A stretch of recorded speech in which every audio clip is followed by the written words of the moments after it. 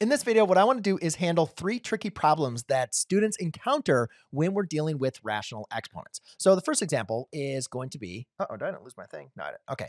So my first example is going to be 10 to the 1/2 power times a, not 10, but let's say a 2 to the 1/2 power.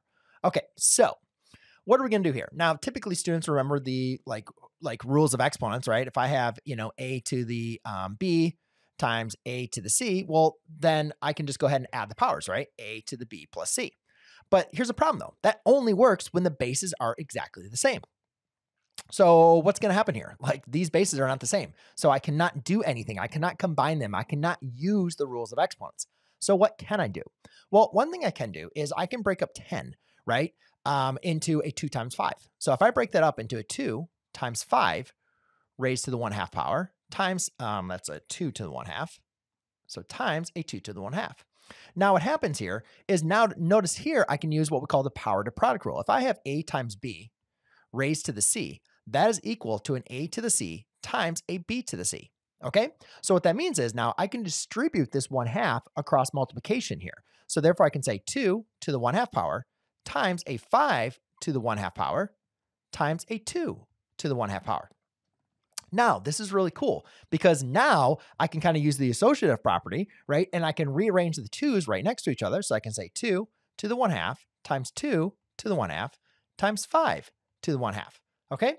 Now what happens here? Now I can use the product rule, right? And remember when we are multiplying 2 exponents, right? We add the powers, right? So 1/2 plus 1/2 is just going to be 1. So therefore that's going to be a 2 to the 2 to the first power, times 5 to the 1/2 power. Now, if I wanted to rewrite this without rational expressions, I can go ahead and rewrite this as a radical. Just remember, if I have a to the, let's say, m divided by n, I can rewrite that as the nth root of a to the mth power, right? So therefore, I can rewrite this as a 2 times the square root of 5. And that is going to be your simplified answer. All right, let's go and take a look at another example. And this one's going to come into with some more fractions. But now I'll give you the same basis, but I'm not going to make the fractions as easy, or at least a lot of times what students like to deal with. So in this case, I'll have 2 to the 1/2 times a 2 to the 1/3. Now, there's a lot of mistakes that students like to do. And I think a lot of the mistakes just come into, or students feel like this is so tricky, is because they just don't want to dealing with fractions. I think anytime I mention having to deal with fractions with students, it's like they get this like urge of like, I don't want to do fractions. Like, it's just more work. And yes, unfortunately, like adding 1/2 plus 1/2 was easy, right? Because I had the same denominator, common denominator.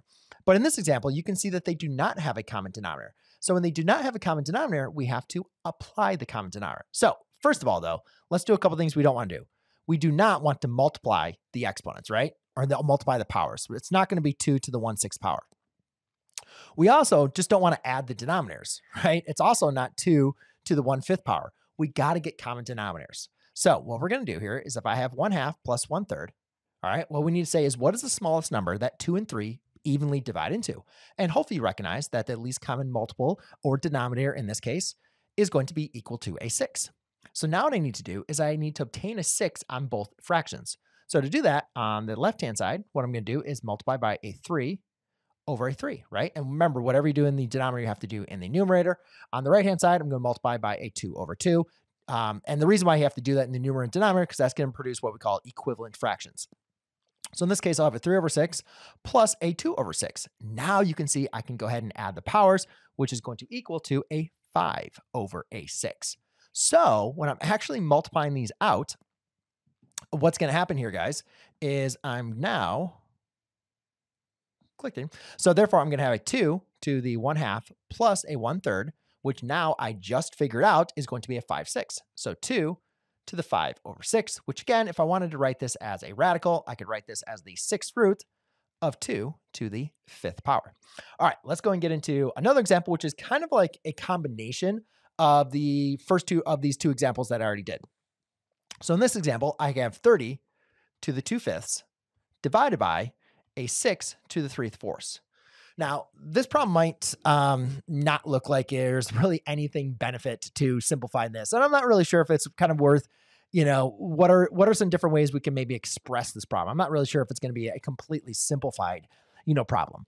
But there's a couple things that we can kind of manipulate this problem with. And again, kind of going back to that first problem that we did, we can rewrite 30, right, as a product of 5 times 6. And the reason why that's important is because I can't do anything right now with the 30 and the 6, right? Because they're different bases. The only way I can apply my rules of exponents is when the bases are exactly the same. So the first thing let's do is let's go ahead and rewrite this as a 5 times 6 to the 2/5 power divided by a 6 to the 3/4. Now, right, I can go ahead and rewrite this, again, applying that power to product rule as a 5 to the 2/5 times a 6 to the 2/5 divided by a 6 to the 3/4. Okay. Now, again, the only thing really I can do here, don't divide out the 6s, right? We have to apply our rules of exponents, which again, over here, when we were multiplying them, what did we do? We added them. So over in this case, when we are dividing them, we're now going to have to subtract our powers. So, at least I can simplify this to like a 5 and a 6. Maybe that's going to be considered a more simplified example. I'm not really sure. So this would be 5 to the 2/5. And then this one is going to be a times, let's say 6 to the 2/5 minus a 3/4. Okay, so let's go and do another example here. So I have 2/5 minus a 3/4. Now let's go and see if you guys can come up with this common denominator here. Let's see, what is the smallest number 5 and 4 evenly divide into? Hopefully you recognize that is going to be LCD is equal to a 20. So what I'll do here is I'll multiply by a 4 on the left-hand side and a 5 on the right-hand side. So now when go ahead and do this, I get a 8/20 minus, I don't know where plus came from, minus a 15/20, right? So 8 minus 10 is going to be a 7. So that's a negative 7/20. Whew. Okay. So let's see here. We have a 5 to the 2/5 times a 6 to the negative 7/20.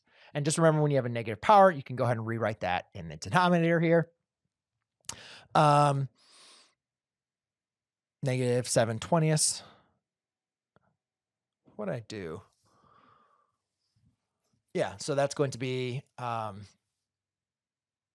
was looking at something else that I did. Negative 7/20. Yes. What else was I looking for? I thought there was something else. Okay.